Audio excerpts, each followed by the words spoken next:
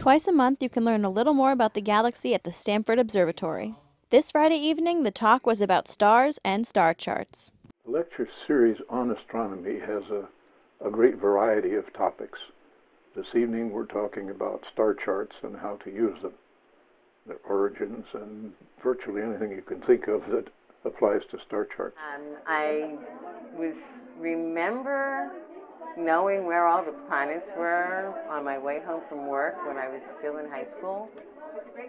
And when I was at college, I used to go outside at night and check to make sure all the stars were where they belonged, and it gave me solace.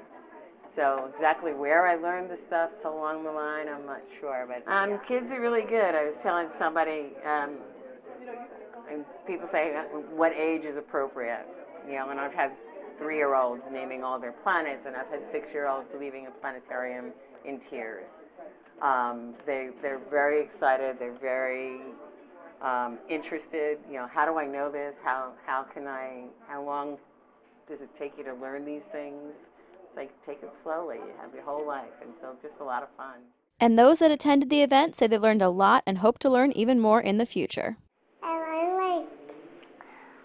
I learned the Dipper.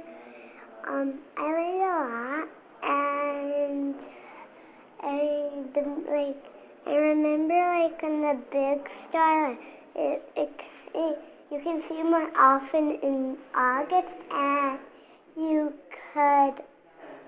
They have this big telescope in Arizona that's doing a project mapping the universe, and they're trying to record everything. It's a very big project, and so far it's taken, I think, 10 years or so to get this far. But their program that identifies things gets things wrong sometimes, so they're asking the public to help them identify some of the things that were misclassified before they managed to fix the error.